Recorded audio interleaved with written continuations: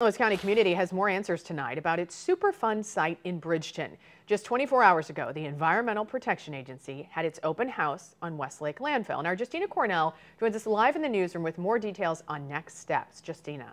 Well, and the EPA explained the cleanup efforts that will be happening at the 200-acre site, West Lake Landfill. Descriptive maps were presented, and I'm told this is the first time they've ever been shown. You know, this is obviously the deepest one right here. These detailed designs are more than maps.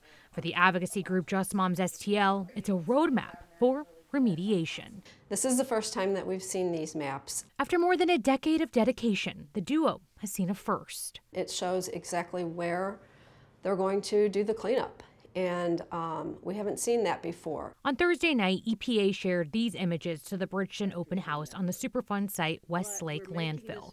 The landfill holds radioactive waste from the atomic bomb, and the EPA is required to clean it up. This is going to be a very surgical dig. It's going to be, the deepest they're going to go is about 28, 29 feet. So it is not a massive hole in the ground. And the way they're going to do it is little areas, and that they quickly backfill and then move on. So there won't be anything left open.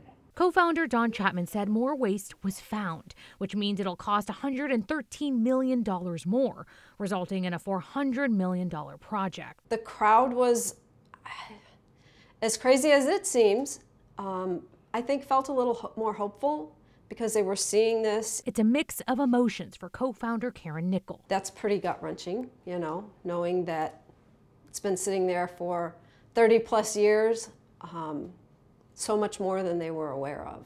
They believe in the power of people, and they say public pressure and persistence led them here. God, I'm hoping I'm going to be here to see this happen.